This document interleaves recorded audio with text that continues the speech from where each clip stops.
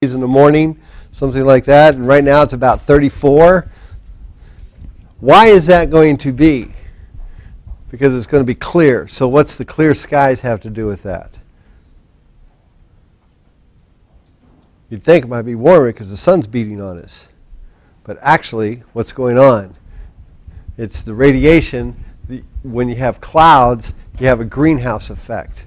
In other words, some of those infrared things get through, they bounce, and then they bounce up, hit the clouds, and they come back. And it keeps us nice and keeps it a little warmer.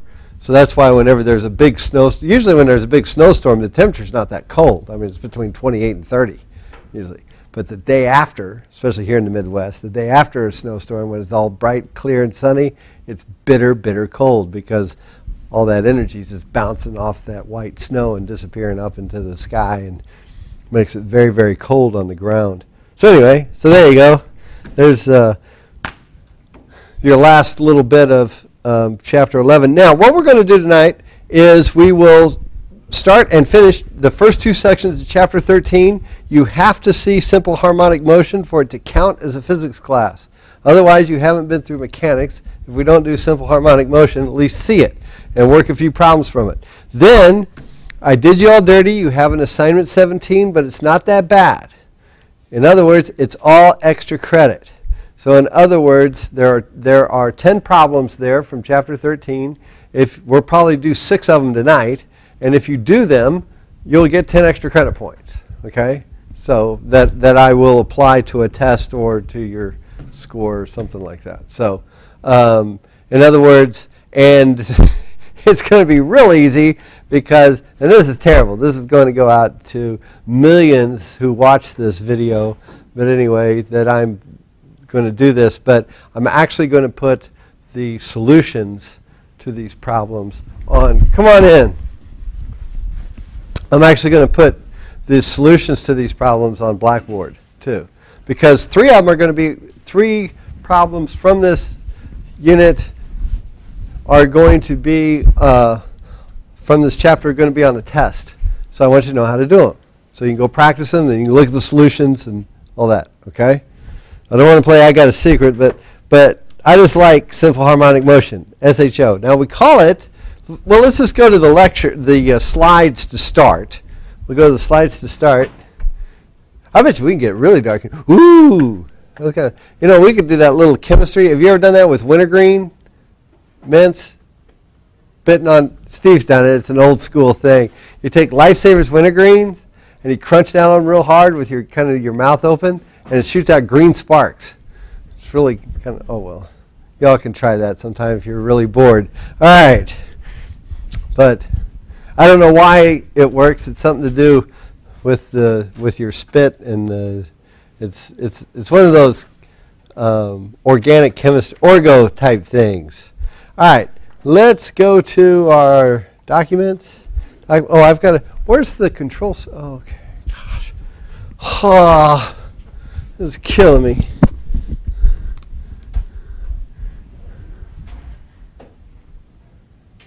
Yes. Came on. That's a good thing. All right, now, Q 13.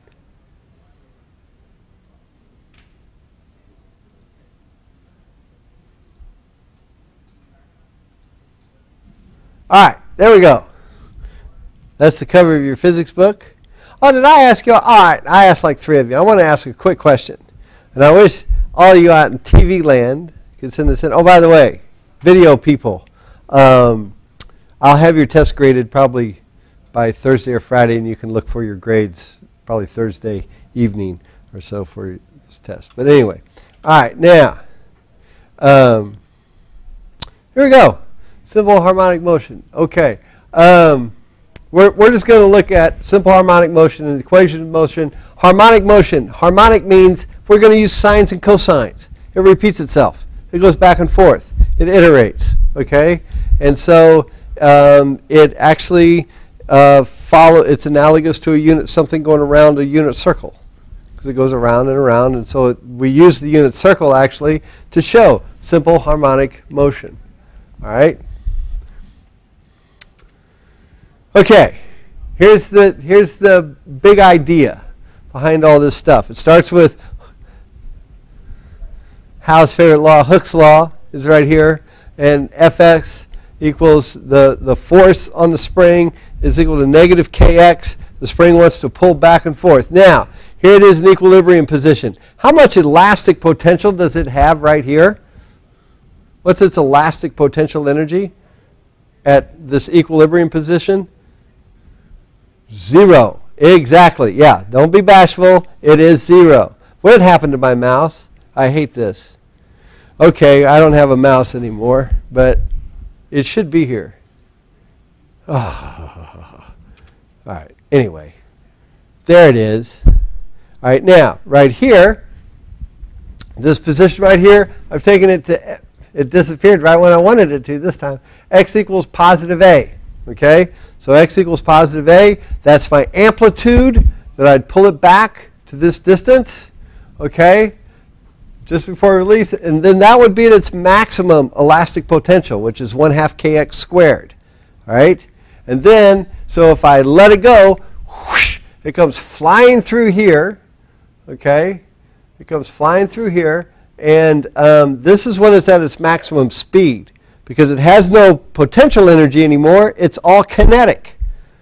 So 1/2 kx squared then equals 1/2 mv squared. All right, so this is the way you'd find your maximum velocity. We're going to do all these. We'll do these problems. And then it compresses the spring to the same distance as A if there's no energy lost. But of course there's going to be energy lost on this thing. If there's any friction, any jiggling of the spring whatsoever, the very heat in the spring from getting compressed, all those kinds of things, there is going to be some energy lost. But we'll say it's negligible for right now. So this is when it's gone through half a cycle. Okay, so if we started here, whoosh, here's going through 1/4 of a cycle, and then it comes all the way compressed here. It's gone through half a cycle, then it shoots back to its maximum velocity, then it starts to slow down until it reaches here. Then it's gone through the entire cycle, and the time it takes to go through an entire cycle is called the period, capital T. Okay? That's the period, capital T. All right. And so here's your definitions for simple harmonic motion right now. Displacement is x. Okay, maximum displacement is a. It's the maximum displacement. That's the amplitude. Okay, and then anything between 0 and a is your x value, or anything between 0 and negative x is your, or negative a is your x value, is your x value. Okay, now here's one of the key parts to this whole thing. It's one of the key parts to this whole thing. Is the acceleration constant when we're dealing with springs? Is the acceleration constant? Now this thing goes from 0 to a maximum velocity, so there's got to be an acceleration, but is the acceleration constant? No, you're right. It is not constant, okay? So the acceleration is not constant because the force in the spring, okay, the force in the spring, the further you stretch the spring, the greater the force, right? And so as you decrease that, as the spring comes back, then the acceleration lessens and lessens and lessens until it's 0. It's got to go, because I got to have a 0 acceleration because I'm at my maximum speed right here. I can't speed up or slow down, so there's no, and then it starts applying a negative acceleration this way to slow it down to here. All right, so that's why we just kind of gloss over some of the mathematics of this. If you really want to derive the formulas we're going to get to, you can take Physics 310. Dr. Zhu would be very happy to have you in there, but you have to have up through differential equations to take it. But other than that, it's not bad. All right. Okay, so here's all the stuff. Oh, by the way, when we talk about frequency, that's in hertz. It's named after a German physicist who dealt a lot with waves and electromagnetic waves back in the 1800s when they were putting all this, when they were dealing with electromagnetic waves, which we'll deal with next semester. Okay. Boom. All right. Potential energy of a spring. There it is. U equals 1/2 kx squared. The maximum potential energy is when it's at its amplitude. Stretch that spring to its amplitude, it's got maximum kinetic energy. Now, I might do you dirty on the test, because what we might do, because you know how much I love E initial equals E final problems, right? Okay, we might have this E equals, now, if I stretch it to my amplitude and I just let it go, then the velocity at a certain distance will be something, right? Okay, but well, it will. Let me back up. Let me make some sense here. If I stretch the spring out to a certain distance a, but then I add I add a velocity to it instead of just letting it go, is it going to, when it gets down to this end, is it going to compress further than that a distance that I stretched it? You see what I'm saying? Yeah, it will. It's like if I pull a spring down, instead of just letting it go, I kind of throw it up too a little bit, so it's got an extra velocity after it leaves my hand. Then it'll bang up a little bit higher, right? Okay, so we might look at, in fact, we're going to look at one of those types of problems. All right? So the total energy of an object in simple harmonic motion, here you go. Here's its maximum energy right here. And then it comes over here. This is where it's at its maximum kinetic energy. And then right here it's at its maximum potential energy again. And you can just set up a parabolic well, I think, is what they do later on. Show this. Okay, now, a few quick and dirty calculations. And V is equal to, in other words, here's how they got this. If I set 1/2 mv squared max equal to 1/2 kx squared, okay? But I'm going to take a point in the middle between the two. I derived this formula for the afternoon during the matinee, but I'm not going to do it today. Basically, all we did was say 1/2 mv squared plus 1/2 kx squared, which is be the energy somewhere in the middle, right, equals 1/2 ka squared. All right? All right, let me do it real quick. Here's how we got that V. All right, I'm going to turn on the light so you might be able to see this. I'm going to leave this on. This could be annoying, but that's okay. All right. I'm going to try and do this back over here. I don't know if Steve and Don or Robin can see this, but we'll see. All right, here's what we're doing. In other words, 1/2 mv squared plus 1/2 kx squared. That's its velocity anywhere in the middle here from where I've stretched it out from x naught, and I've stretched the spring out a little bit. Okay, this amplitude A. So somewhere right here at x, as it's shooting back, as it's hurtling back here, somewhere right here it's got a velocity. It's not at a maximum velocity yet, but the total energy in the system is equal to 1/2 ka squared. All right? And so to find this V, here's all we got to do. First of all, it's nice. We don't have any MGH to worry about, so we can just eliminate the halves. We get mv squared plus kx squared equals ka squared.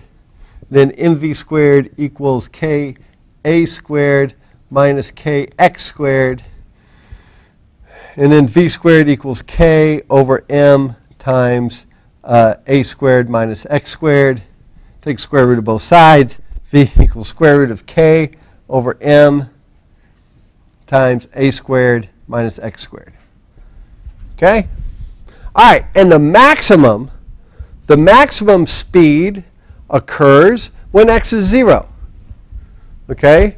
The maximum occurs when x gets here to this equilibrium position at 0, and so V max equals the square root of k over m times a.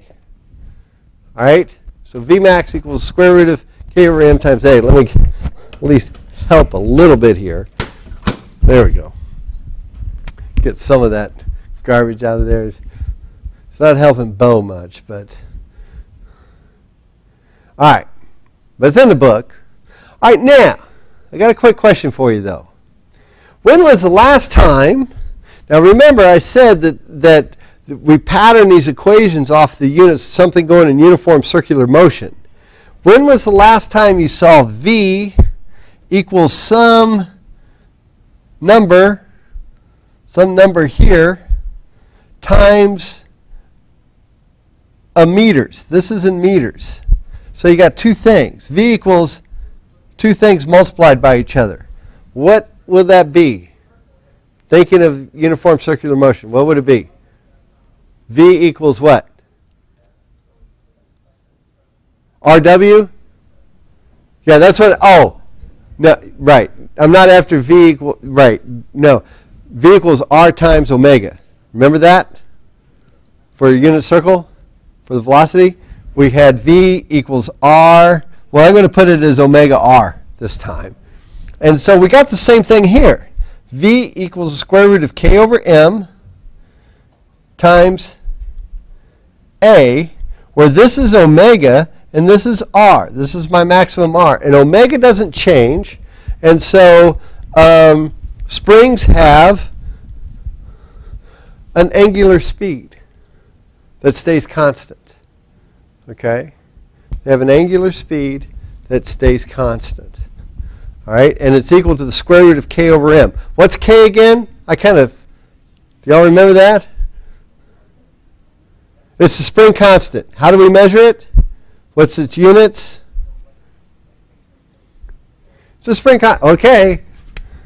F equals Kx. Well, it looks like force is measured in what? Newtons. So if this is a meters, this better be newtons per meter times meter, so it knocks it out. Okay? So remember, K is in newtons per meter. All right? That's why it takes a lot more strength to pull. If you have a spring with a K of 100 newtons per meter, stretch it back 1 meter, it only took 100 newtons of force. How many newtons of force does it take if you stretch it back 2 meters? 200 newtons of force. See, that's why the acceleration is also not constant. Okay? All right. Okay. So Vmax equals Km over A. That's our Vmax there, which also equals omega times R. All right? Okay, and here they show the energy well of something. This actually isn't a bad slide. It looks complicated at first, but what they're trying to do is show you that the parabola here is made up of the 1/2 kx squared, right?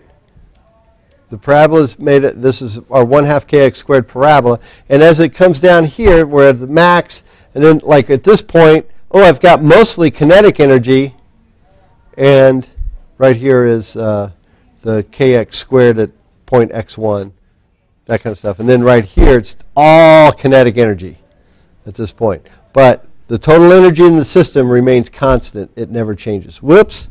It never changes. All right.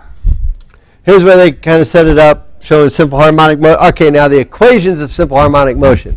All right. Here we go. I think this is when okay, it's y equals a sine omega t. Remember, we got the radians per second. T. Now, we're going to go through these things so that you can see. Now, look, if I have radians per second times second, that just gives me radians. So we start the whole thing with y equals a sine theta, or y equals a cosine theta. And I'll show you the difference. It depends on what we call, those of you who've had a little calculus, especially those of you who've had some differential equations, know what we mean by initial conditions. In other words, where are we starting the problem? We're starting at a equals 0, or the x equals 0 and the time equals 0, or are we starting where we stretch the spring out where y equals a of the spring? Okay, and then it makes a lot of difference because of this. Notice, as we go through here, if we start here where the initial conditions are y equals a, then this is a cosine curve. Okay? This is a cosine curve. However, starting right here, at this point, I have a sine curve. All right, so it depends. So if we wanted to start with a equals 0, then I'd start here. So I got a sine curve. But if I start with a equals, or if I start with the initial conditions up here at a, then I've got the cosine curve. It's a little confusing, but you'll see how it works here in a minute. Okay, now, the period, this makes, all right, the period for motion of anything, of this stuff, is this. The period is 2 pi times the square root of m over k. Because omega was equal to k over m, remember we had the frequency. Remember when we had frequency equals, omega equals 2 pi times the frequency? So, if omega equals 2 pi times the frequency, then the frequency is just 1 over 2 pi times that k over m. We'll work with these here in a minute so that they can be hammered out. Now I want you to add one more formula. I want you to add one more formula. The period for a pendulum, okay? And the period for a pendulum is this. T, for a simple pendulum, the period for a simple pendulum is 2 pi times L over G. Now that's for a simple pendulum, okay? And I'm going to tell you right now, those of you out in TV land can understand this. I'm probably going to give you a problem on your test, on your last test, that says how long does a simple pendulum have to be for it to have a period of 1 second? Think you all could do that? If you got 2 pi, you can see what's going. Yeah, finally, you give us a problem where you've got one unknown and just one little equation. Right. Okay. And I can square both sides all day long. Right? Crank that sucker out. There we go. All right.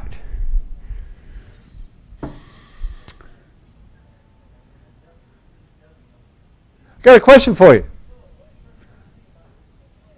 How long would it have to be shorter or longer if I took that pendulum up to the moon,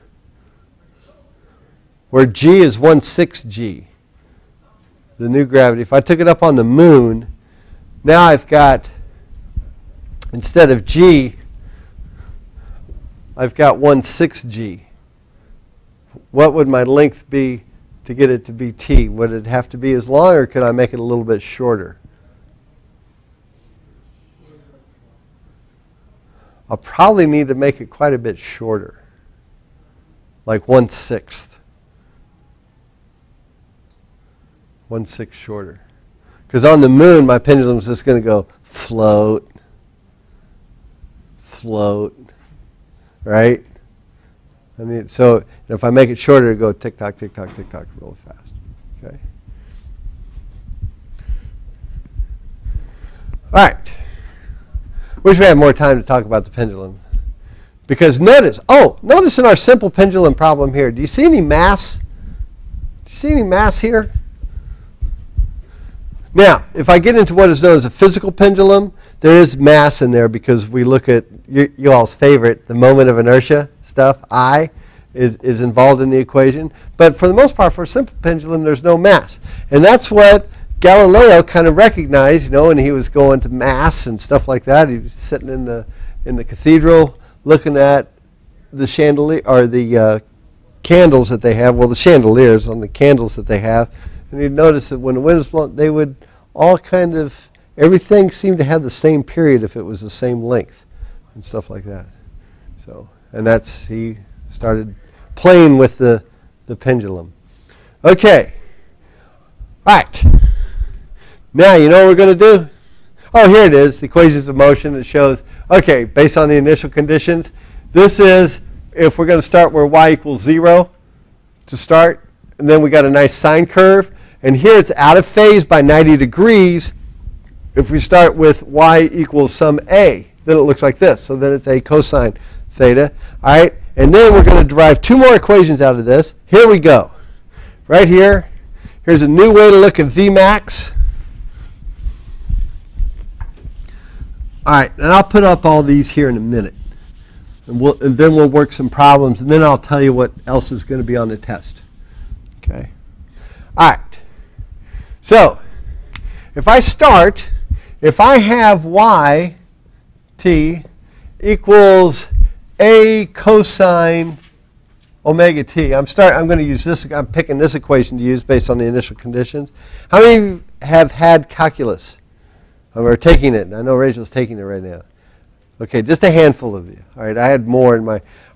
Do y'all remember how to take the derivative of a cosine? Of course. What's it going to be? Negative sine. Negative sine. What else? V will be my first derivative. It's going to be what? Negative sine omega t. There's going to be that a there. What else goes in there? Chain rule. Remember the chain rule? I also got to take the derivative of this with relation to t, and that will be omega.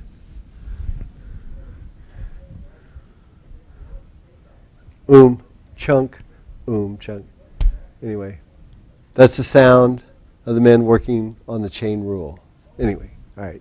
Sorry, bad math joke. Okay, and then my acceleration, I'm going to take the acceleration of, I'm going to take the derivative of this and get a omega squared cosine omega t. It just swings back. But Vmax then, Vmax again, and we're just going to look at the magnitude of it, not really the direction. The magnitude of it then, Vmax, the magnitude of Vmax is going to be when the sine is at 90 degrees, when omega times t equals some multiple of 90 or 290 or 270 degrees, or pi over 2 or 3 pi over 2. Okay? And so that'll just be a omega, which we've already done because omega is equal to square root of k over m, right?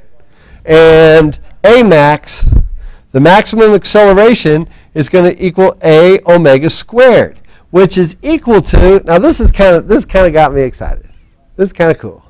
Because this equals, if you think, I'm going to turn all this off and do this one, because this one kind of puts together some things. We're done with the laser light show. It's time to turn this thing off. All right, there we go.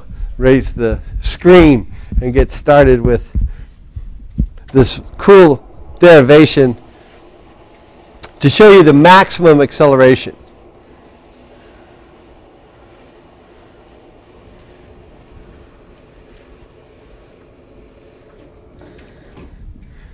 Were you all able to pick up any of that scribbling over there on the video? Is it coming out? Is it working? Okay. All right. We'll see. All right. Well, I guess we'll see when we go to the thing. All right. But anyway, let's take a look at this. What do we have here? I've got A max. Now look. A max equals a force over a thing, right? Over a force over a thing. Or acceleration equals a force divided by its mass, right, of the object. All right. So, but also, now look, the force is equal to k times x. Hooke's law, divided by the mass. Aha! Omega squared is equal to square root of k over m squared, which equals k over m. Guess what I got? Right here. So that's another way to find your max. If you know Hooke's law and you know how far you can also say, oh, well, my A max then, another way to write it is just, well, that's just Hooke's law, kx over the mass. That's your maximum acceleration. Remember, because it stops pulling on it, it doesn't keep that up the whole time. It dissipates down because once x equals 0, what's my acceleration? I don't have one anymore, right? All right, so let's do some of your problems. All right, now here are the problems that I've assigned you, and I will have to read them I could put them up on the screen, but I'm just going to hold on a second while I go to your problems that I gave you. And we'll start with the hardest one. What I did this afternoon was I started with the hardest one and worked backwards. We'll spend about 20 minutes doing some of these, and then we will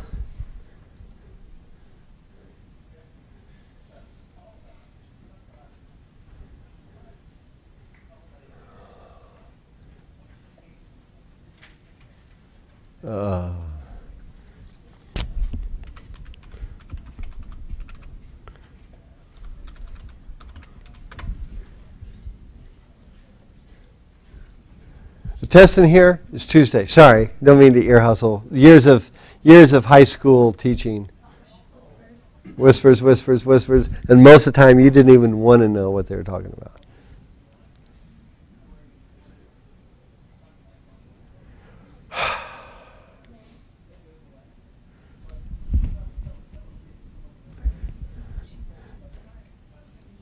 Oh dear. Ah.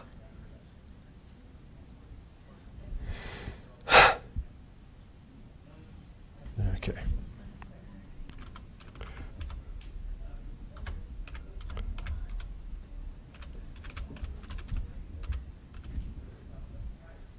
Okay, now we'll wait for the yes, I want that to work.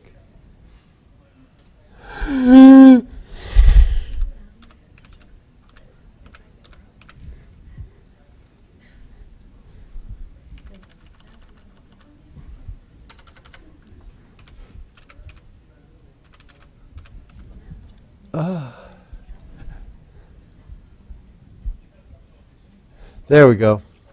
Assignments. And here it is, assignment 17, did you dirty. Okay, let me write down these problems. 6, 7, 16. Here are the problems that I gave you. Of course, I didn't bring a pen with me, but I've got one right here.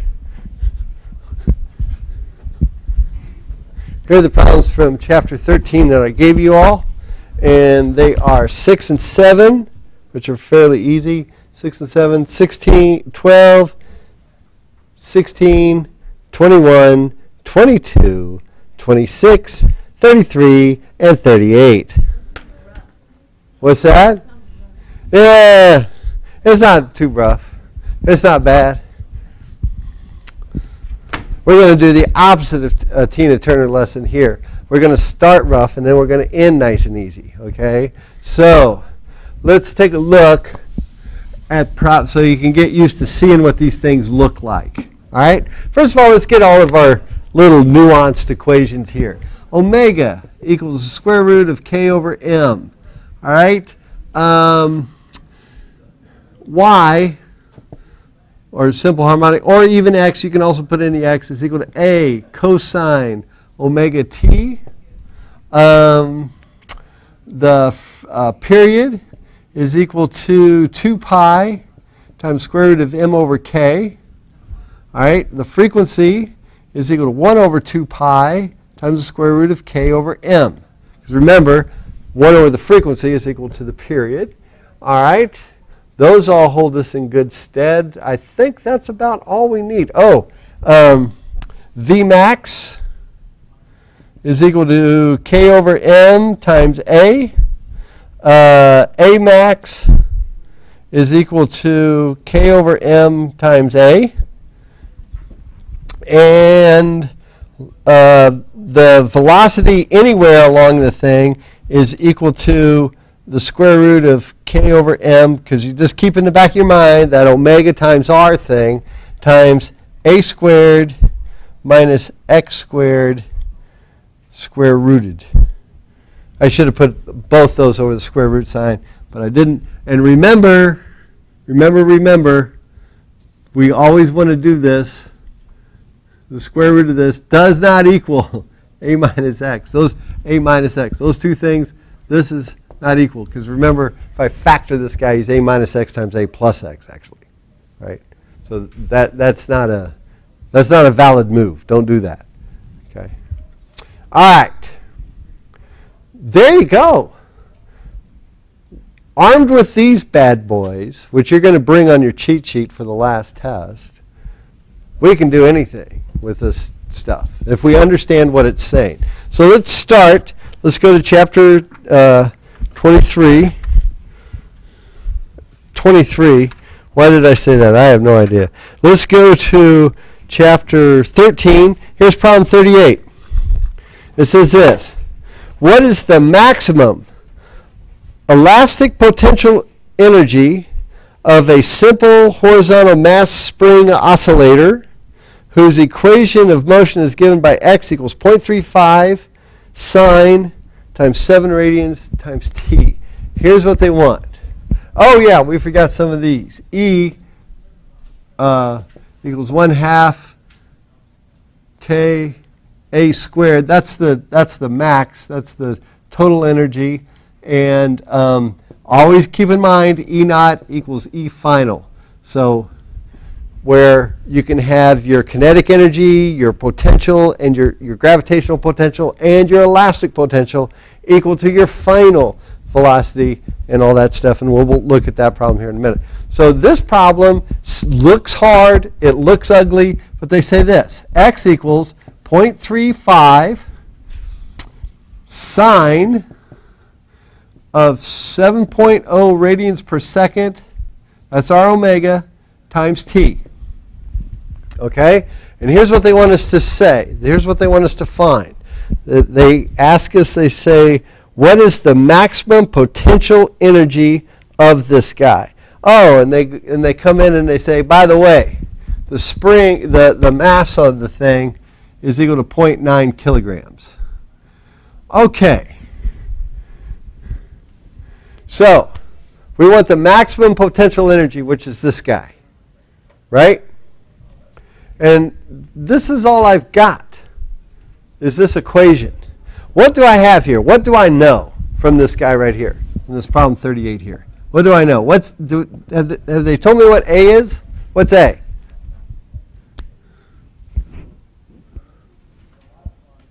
It's as easy as you think. Yeah, it's 0.35. 0.35. But do they give me K? I need K. Did they give it to me? Is K buried in there anywhere? Kind of. What did they actually give me? They gave me omega. Omega equals 7.0 radians per second. That's what they gave me. Can I figure out?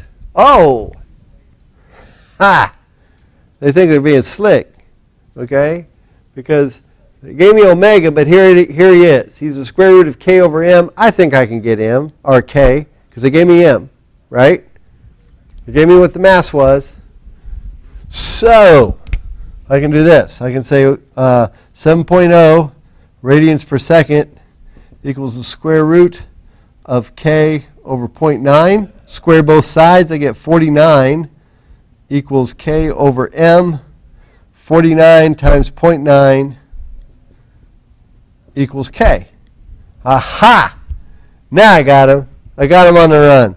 This is about 44 newtons per meter, roughly. 49 times 0.9, it's probably right around 44 newtons per meter.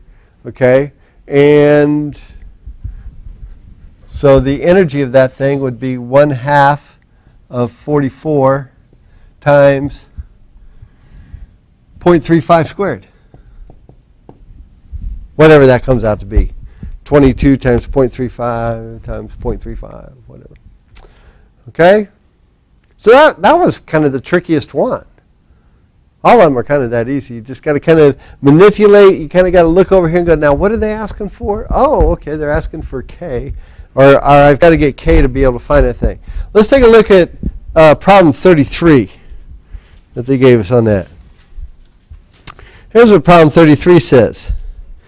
This one, we're using the equation again. They're saying, hey, don't forget this equation right here where we've got the velocity is equal to A omega times the sine of omega times t. 2. We got that one. All right. Now then, this one says 33. It says the velocity of a vertically oscillating mass spring system is given by V equals 0.65 meters per second. So this is what problem 33 looks like. V equals 0.65 meters per second times the sine of, is it 4? Yeah, 4.0 radians per second times time. Okay? So they give me the velocity is. And what they want to find, what they want to know is, I think they're going to be slick here, and they're going to say, hey, determine the amplitude and determine the maximum acceleration. So they want A max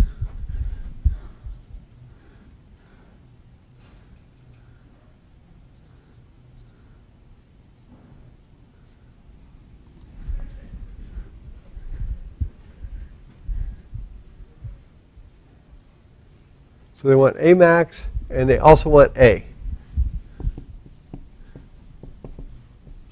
Okay. Now, did they give me A? They want you to say yes, they did. But did they? Did they give me the amplitude? Look at this guy and model this one. Did they give me what A was? No, they did not. They gave me what A times omega was. But they gave me omega, okay? They at least gave me omega. They said omega is equal to 4.0 radians per second. Aha! So now I can figure out A, because A is just equal to, because the 0.65 meters per second is equal to A. This is my R omega, basically. 4.0 radians per second. So A equals 0.65 over 4. Okay. Well, there we go. And then A max. Do we have a formula for A max? Yeah, here it is.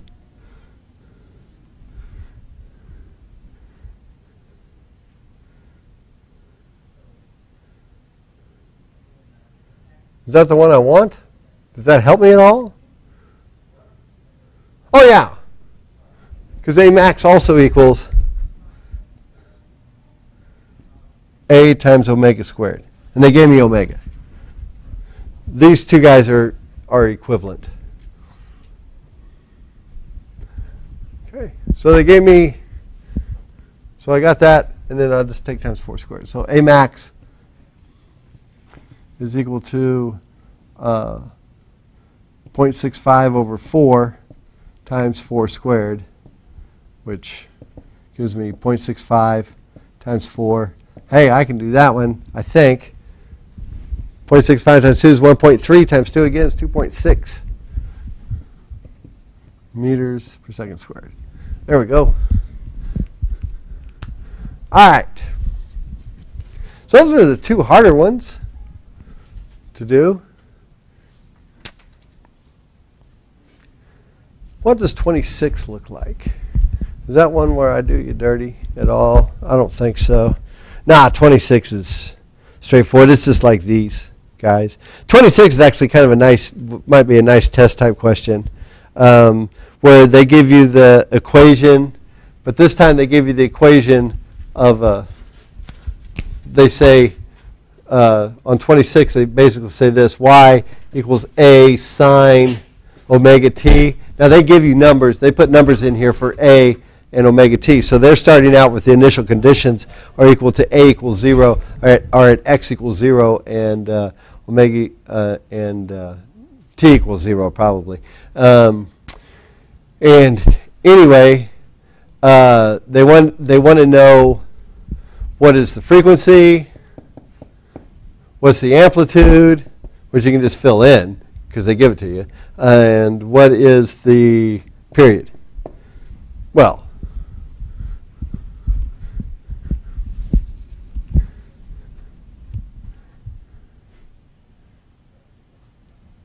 You've got that because you can get omega, and they give you the mass. They also give you the mass of the thing, I think.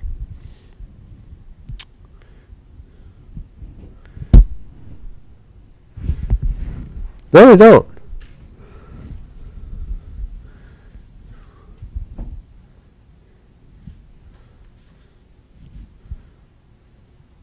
Hold on a second. The equation of motion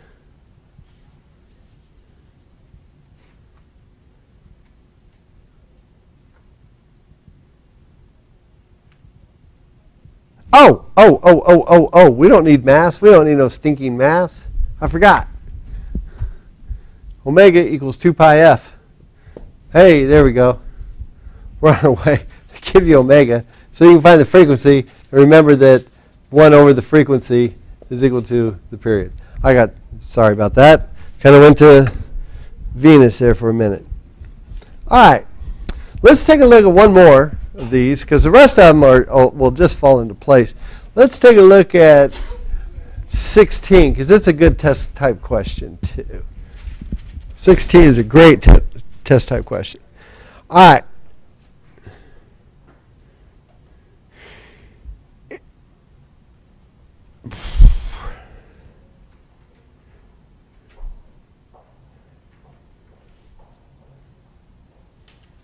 Hold on one second. I'm finding other good ones too here as I'm going through. Okay, I'm done now. All right, 16. 16 says this, because this is a good test. It says we got a vertical spring, okay? We've got a spring hanging like this. Got a spring, and it's in its equilibrium position, okay?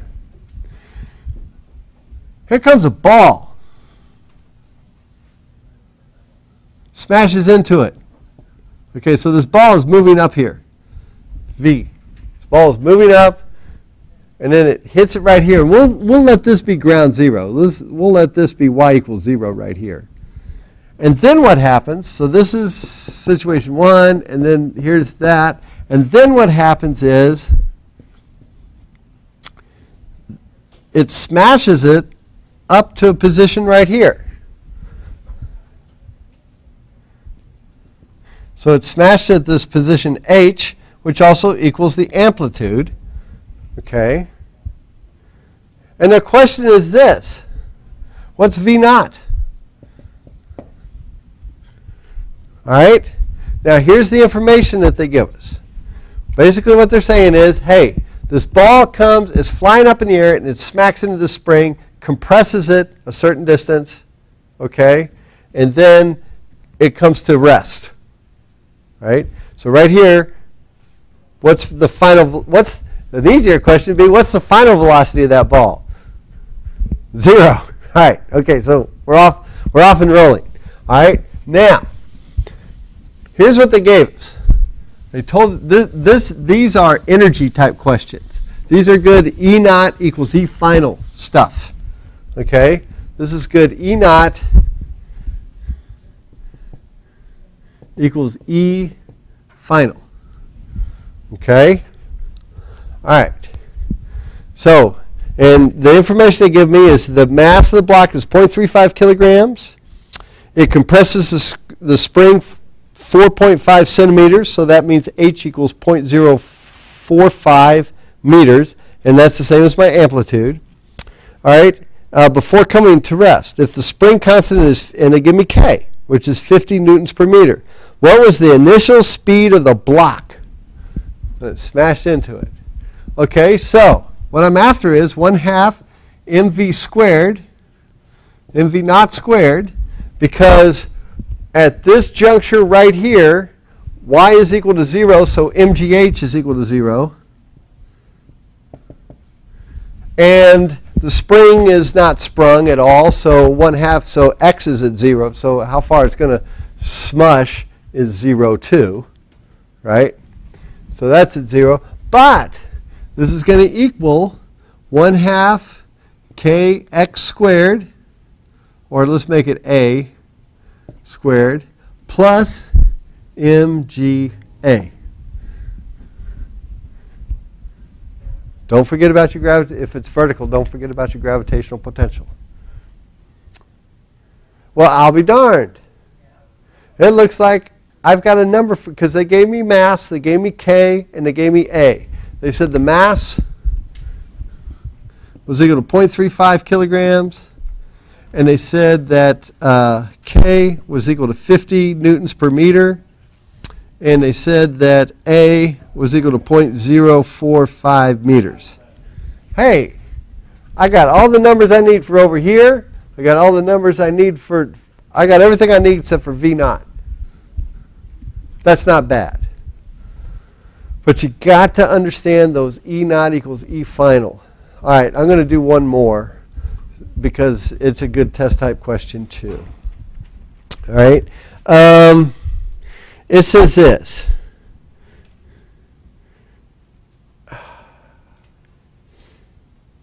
I'm looking for the one where I throw the spring at a certain...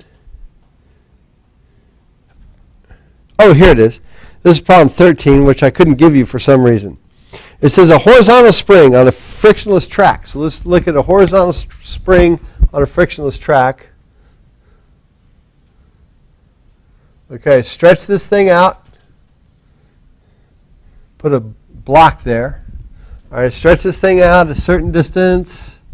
This is x naught equals 0. I stretch it out a distance a. Okay, so right now its energy, its initial energy so far is equal to 1/2 Ka squared. However, I'm going to do one more thing to it. I'm going to release this thing so it has a V naught equals 2.2 meters per second. Okay? So that means I've got to add plus a 1/2 m V naught squared here. And then their question is this. How far, when it comes zooming past here, and then it compresses the spring here, how far is that x final going to be? Actually, the question is, what's the difference between x final and A? Well, let's just find x final. First of all, if we stretched it a distance, if A is stretched a distance 0.065 meters, and the mass of this thing is 0.35 kilograms. Mass of my block is 0.35 kilograms. If I stretch that thing 0.065 meters and I give it an extra little velocity, I'm getting an extra energy. Is XF going to be greater than A? I hope so. I hope so. Because this whole thing, so then this equals my E final, which is 1/2 Kx final squared, which equals my E final. So E initial equals E final because we're not losing any to heat, or because when those springs compress and go like this for a long time, they start to get hot. They lose energy that way. There's friction. There's all kinds of things, but we're not worried about those right now. Good old springs are a conserving force. They put things back where it started. That's basically what a conserving force means. Okay. Let's talk about the exam. That'll get you through. We did quite a few of your things. We did the hardest ones. You'll be able to, armed with these guys over here, these little nuanced things right here, you'll be able to do the rest of those extra credit problems. All right, now, let's go back and see what the test is going to be about. All right, first things first. We got plenty of time to talk about it. Good. I know some of you are anxious to get on the road so you can get out of this nasty weather. Basically, I'm going to take the end of Chapter 9, which didn't do a very good job. Well, actually it did. I did a bad job of explaining the Bernoulli principle. Remember when you had the Manly professor problem? He blew the air over the penny and it rose up and flipped in the cup. Remember that problem? You might get a problem kind of like that. All right, you'll probably get a problem more Oh, one of the things science books physics books like to talk about is the Bernoulli effect of the Bernoulli effect of a what do I do with my, here it is, Bernoulli effect of on an airplane wing. All right, basically what happens is, since these air molecules split up, or they go over the top of the wing from the ones going on the bottom, and then they marry up again at the other side, these going over the top go much faster, so they got less pressure, so that gives you some lift. Now, that works for Piper Cubs and stuff like that. It doesn't work for F-18s. Okay, basically F-18s, they need thrust and they need angle of attack of the wing. All right, is the main thing to give you lift. But basically what we're saying here is, due to the conservation of energy, we're saying this. Pressure 1, here's Bernoulli. Here's what you need to bring in on your cheat sheet. Pressure 1 plus 1/2 rho V1 squared, that's the velocity of the air, plus rho GH, that's if it's down below or up high or something like that. I'll tell you right now, you probably won't have to worry about rho GH1, equals P2 plus 1/2 rho V2 squared plus rho GH2. All right? Conservation of energy. Okay, so basically what I'm going to ask you, the way you work this Bernoulli equation is the problems usually have to do with a change in pressure. That was the same thing that you had with the guy blowing over the penny. There's a change in pressure. You had the air pressure underneath the penny was one thing, and the pressure over the top was different. And if it was greater than mg, whoosh, mg divided by the area of the penny, if that pressure was greater, the regular 1 atmosphere of the room, boom, it flipped into the cup. Okay, maybe, possibly. All right, so this change in P is actually equal to P1 minus P2, which would equal 1/2 rho V2 squared minus V1 squared plus 1/2 rho G H2 minus H1. Okay, and you probably won't have to worry about the two heights will probably be the same. Okay, so you look for the words change in pressure. What's the pressure difference? All right, or if you get the pressure difference and you get an area, can you figure out what the force is of that air? What does pressure equal? Pressure equals, when related to force, is equal to what? Force over the air. Right, there you go. Force over the area. So therefore, to find the force, it's equal to delta P times A. That's what to expect on being able to read a problem like that and do those two things. That'll be like your first question. Okay? And then we're done with chapter 9. Then I feel like we've done everything. Then chapter 10 is about the ideal gas laws, and kinetic theory of gases.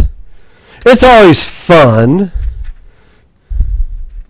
It's always fun to be able to figure out and do thermal expansion too.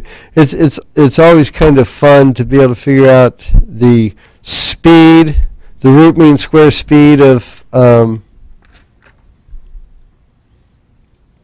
something, or is that in chapter 11? Oh, we did that in chapter 11. I'm sorry. Well, wait a minute. Time out. Time. Tweet. Go to your neutral corners. Right. I'm getting ahead of myself.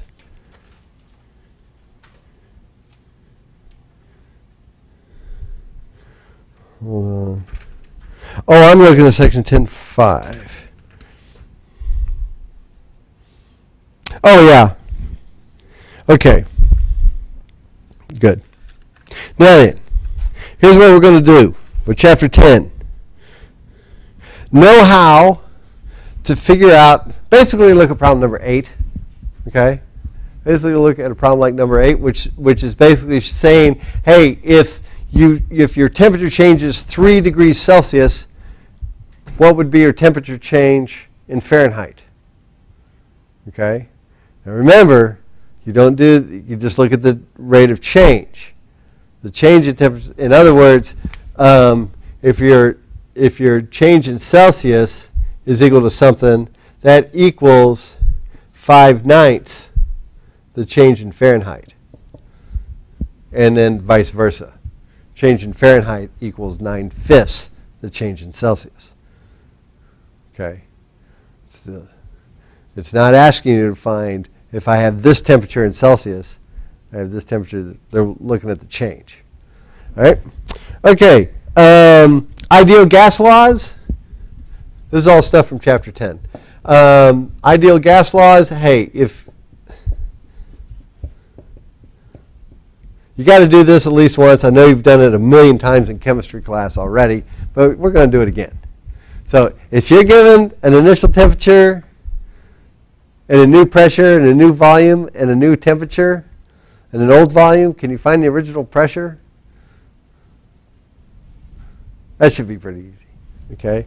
And if you haven't done it yet, know how to do the wedding ring problem where the guy drops his wedding ring in the hot water and it expands. The diameter changed. Okay? Diameter changed. So we're going to do a little thermal expansion thing. And last but not least, it's always fun, kinetic theory of gases, to figure out if you have, N2 or if you have O2. I'm going to give you a monoatomic gas. At a certain temperature, how fast are they going? That's always kind of fun. Just good old root mean squared. 1/2 mv squared equals 3/2 kBT. But T has to be in what? I might do you dirty and give you Celsius. What are you going to have to do? Yeah, change it to kelvins. A dead giveaway is if the Celsius is at 0, you're going to have to change it to Kelvin because you're going to get 0 is your thing. All right? So that'll be over chapter 10. Now, I may not ask all those, but those are the types of things to look at. And since I just learned how to say calorimetry, we might have something on that. All right, from chapter 11. Basically, from chapter 11 now, know how to do, if something gains, it equals what something loses. Right? Gains equal losses. Remember, the energy Cm delta T of one material equals Cm delta T of the material that's losing the energy. So the hotter thing is losing and the cooler thing is gaining, and they meet somewhere in the middle. Be able to find that equilibrium temperature. Okay? I will give you like 3 things to do. It'll be something pretty simple. It'll say like hot coffee in a styrofoam cup. Okay? And we put some ice cubes in there. Now we got latent heat of fusion too. Right? I'll give you what those things are. You don't have to memorize those. You should probably know what C for water is. In the physics side, it's 4186, right? Joules per kilogram meters, degrees centigrade. All right. And then what else from chapter 11? That's about it from chapter 11. Because we took our little quiz this morning, or not this morning, but when you first came in, it wasn't really a quiz, but it was, I asked you, why is it going to be cold tomorrow when the clouds go away? That's because of the radiation. And also there's convection taking place. All 3 heat transfer things take place all the time. From, like, if I'm sitting here like this, there's a heat transfer between my hand and the whiteboard. Eventually they're going to reach the same temperature. But there's also convection going on. Not much radiation because these bulbs aren't near like the sun, so there's not a whole lot of heat radiation. But, okay.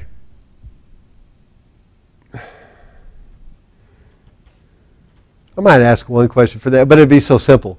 It'd be like, which one is using convection and which one's doing, what are the 3 types of heat transfer?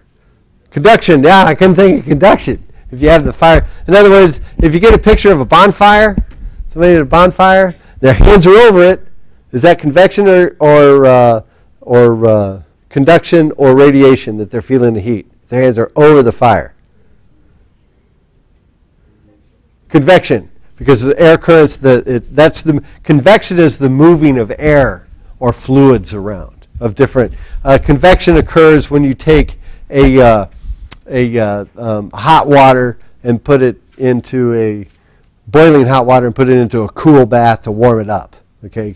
Because that's evening it out type thing. That's moving, and then you stir it up. That's convection type stuff, all right? If you're back here and you're feeling the heat that's coming sideways at you, that's radiation. And if you actually have something in the fire that's getting hot, that's conduction. All right. Other than that, it's been a good semester. I think, how many of you are taking physics 2? Going in, oh my goodness. All right. Yeah, I noticed there's quite, how many of you are taking it online or doing the video way? Okay. I'm still mulling this whole quiz thing. I don't know if I'm going to try it one semester just to try and get people to come to class. But if you got other things to do, you can watch it. So why come to class? I don't know. So it's one of those things. Oh, we should probably not be filming this part. But anyway, as I'm thinking out loud. But all right. That's all I've got. Be careful going home. And if there is bad weather on Tuesday, here's the deal. If there's bad weather on Tuesday night, okay, and you don't want to come in, if the university's canceled, then we don't have our final, okay? Probably not. I don't want to have to reschedule it, okay? So if it's bad weather, but if it's bad weather and the university is not canceled, I don't have the authority to cancel. I'm going to go ahead and have the final because the university was open, but you all can come in like on Thursday with my pros from Dover in the afternoon class and take it if you want to, or arrange with me a different time to take it, okay? So but I don't think there's going to be, I think this is our worst weather. We usually don't have to worry about this so early, but the past couple of years, storms have been coming early. All right, that's it.